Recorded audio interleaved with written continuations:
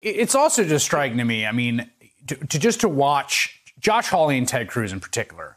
I mean, look at these two people. They have sterling resumes. They are both Supreme Court clerks, right? One of the sort of most sought after brass rings that you can grab as sort of a young and promising legal thinker. They're relatively young as senators. There's a once in a century challenge. There are morgues that are filling up in Texas. They're going to hit hospital capacity. There's record cases in Missouri. These guys are out there talking about the Goya boycott and the NBA in China and Lawrence Tribe's tone. I mean, it's go be a blogger, go start a podcast, get out of the U.S. Senate if that's what you want to talk about. There is serious things to be done.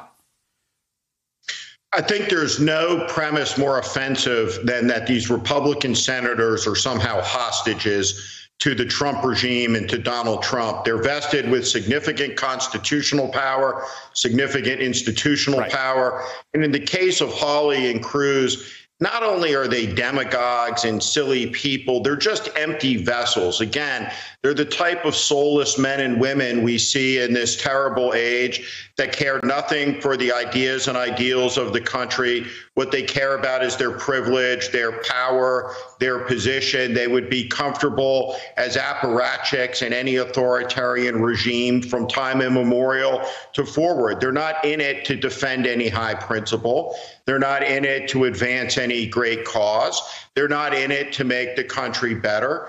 They're small and silly men at a serious hour. And that's the crisis we have in the country. It's a crisis of unseriousness. It's a crisis of cowardice.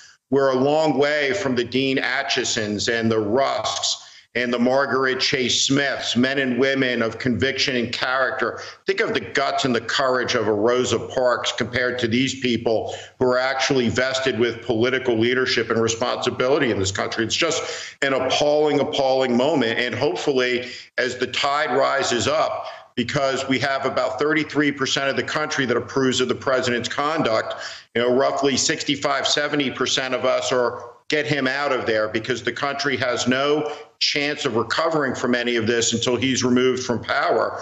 But the overwhelming majority of Americans, their rage and their anger is rising like a righteous tide. It's going to sweep all of these people out of office. And when we're sitting in November, the Republican Party is going to be more resembling a smoldering ash heap than a political party. And everyone will sit around scratching their heads. And how did this happen? It happened because it became a principleless, authoritarian-ish party headed by a con man from New York City who has debased, desecrated, and defaced our institutions now for years. And the American people are going to fire him because of it. Let's hope we make it to November. Steve Schmidt, it's always great to talk to you. Thank you so much for your time tonight.